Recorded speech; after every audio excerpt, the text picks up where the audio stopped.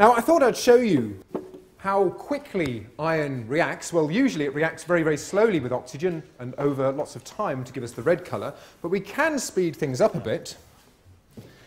And in the tube here, I've got some very, very finely divided iron. In fact, if I bring a magnet to it, it can pick up this iron, so I think I can probably just about suspend the tube here by the magnet.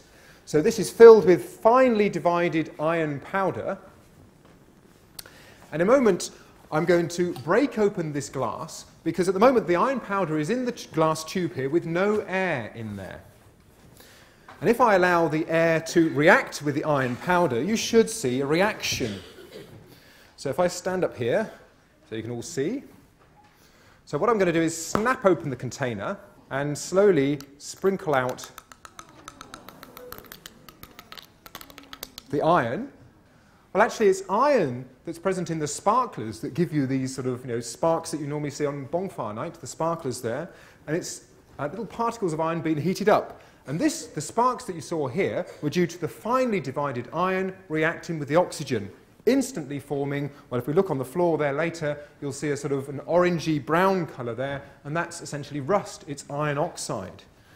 So iron is actually pretty reactive and combines easily with oxygen.